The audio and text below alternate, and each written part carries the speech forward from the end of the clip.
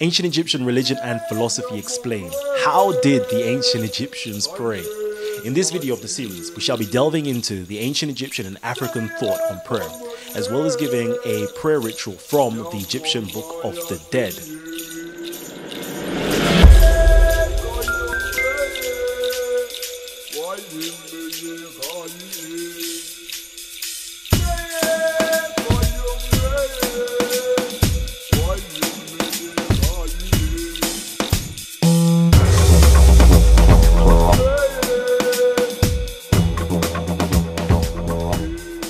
Why prayer? Well, to be honest, I received quite a lot of questions in my inbox asking me about African religion and spirituality. How do you pray? How do you fast? How do you meditate?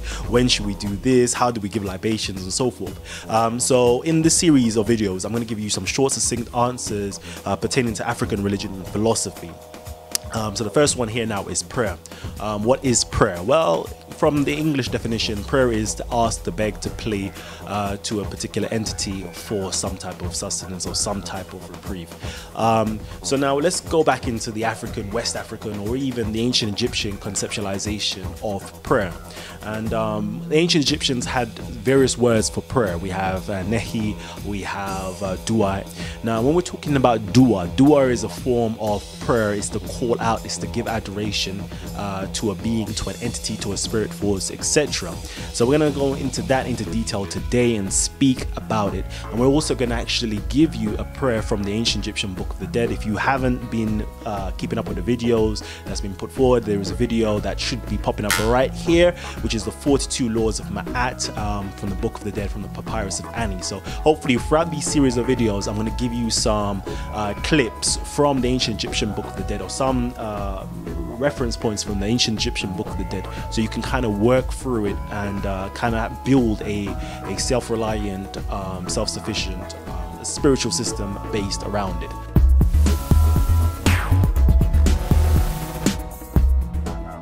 Now, African prayers generally include praise, thanksgiving, declaration of the general affairs of what's going on this particular time, why they're praying, and also requests.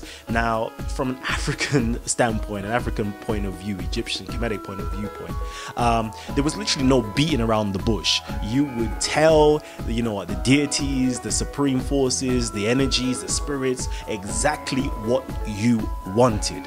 Usually it's a process of bargaining off. I'm actually vocalizing thanksgiving towards you in return for something that I'm asking you for.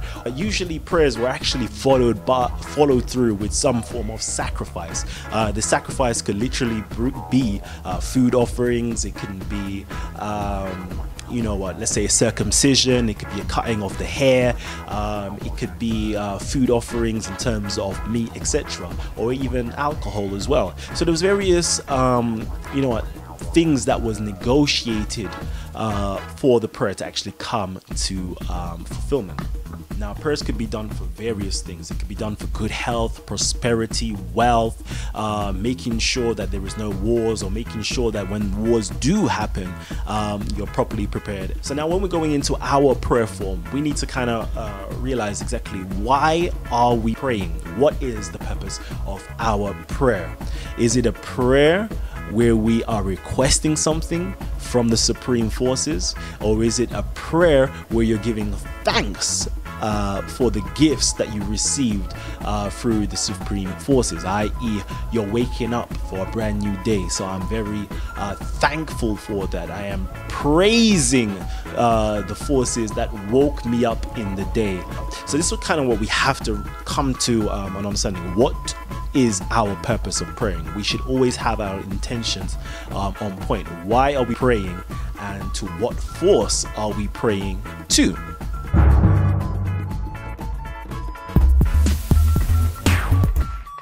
Now, in terms of morning prayers are a characteristic trait throughout the whole of Africa, all the way from East Africa to West Africa, from North Africa to South Africa. This phenomenon is seen throughout. Usually it would actually be the elders who actually perform the prayers, but it's not only limited to the elders itself.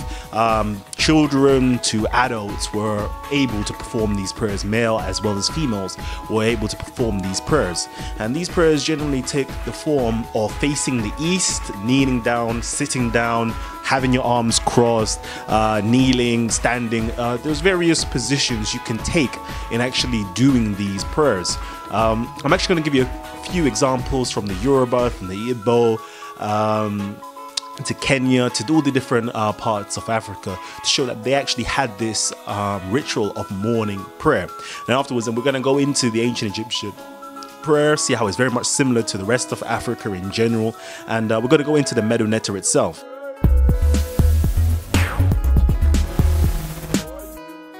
So here's a prayer from the Pygmies in Zaire. Their deity was actually called Kumvuum, and is very much similar actually to a biblical prayer. But here it goes. In the beginning was Kumvuum. Today is Kumvuum. Tomorrow will be Kumvuum. Who can make an image of Kumvuum? He has no body. He is a word which comes out of your mouth. That word, it is no more. It is past and still it lives. So is Kumvuum. So then again, we had the prayers from the Igbos in southern Nigeria. Igbo kwenu. Hey. All right, and their prayer was to Chukwu, or the son of the morning, or the sun that's in the east. And it says, "Oh, son of the morning, son of the evening, let me be freed from danger today." Now, this prayer is coming straight out of Kenya from the Luaya people addressing the sun in the morning. It's so very much similar to a Kemetic traditional prayer, and it goes a bit something like this.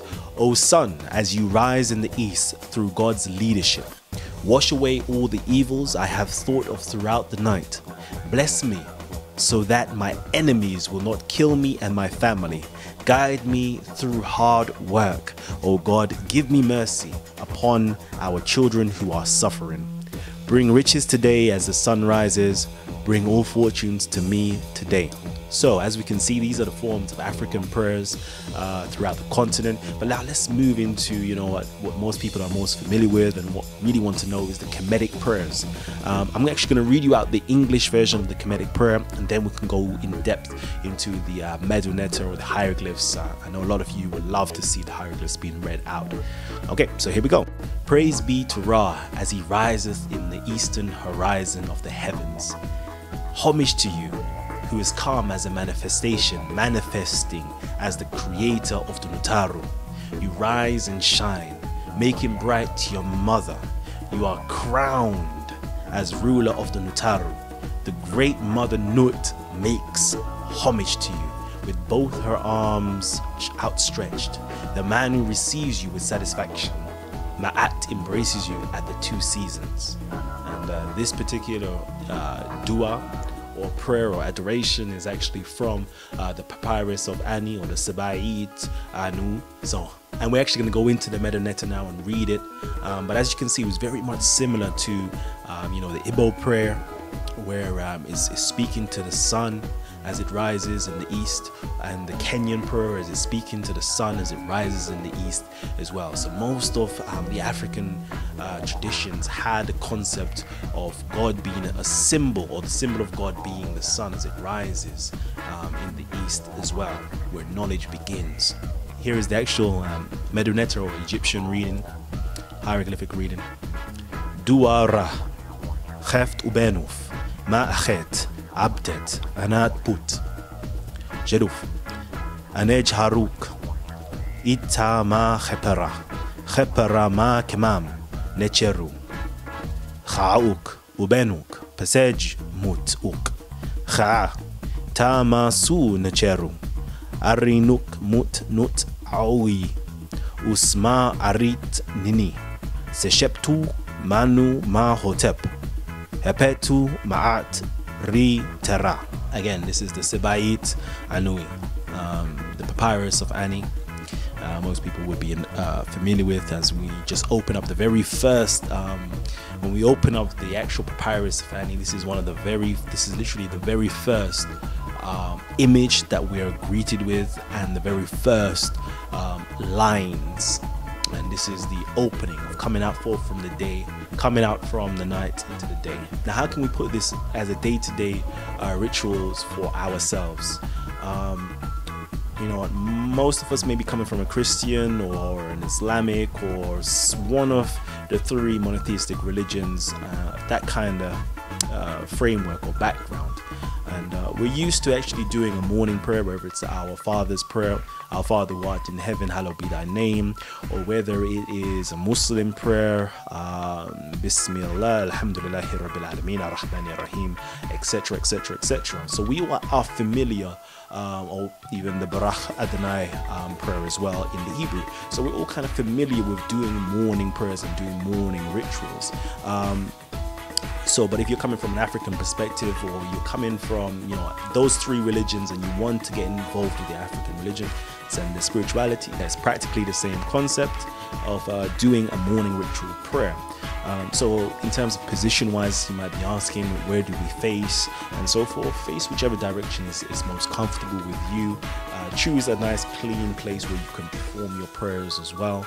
We can speak about ablution and how we washed ourselves and did water offerings. That could come later on.